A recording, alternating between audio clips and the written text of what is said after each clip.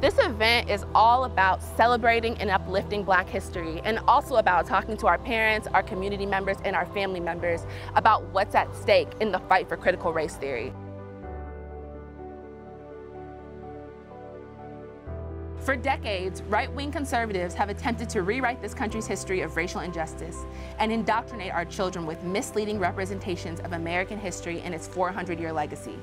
In 2010, the Texas State Board of Education changed the state's history curriculum to exclude any mention of the Ku Klux Klan, Jim Crow laws, or slavery's role as a catalyst for the Civil War.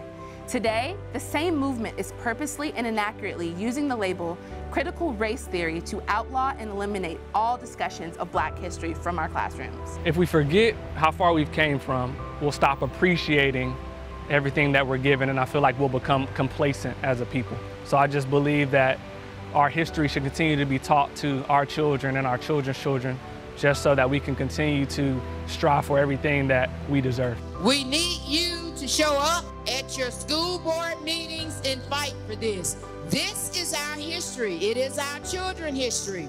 And so we need you to show up and help fight for it.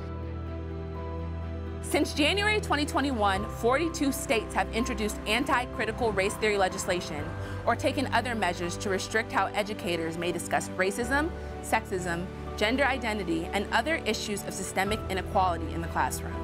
Of those, 17 states have enacted anti-critical race theory bills or state education policies.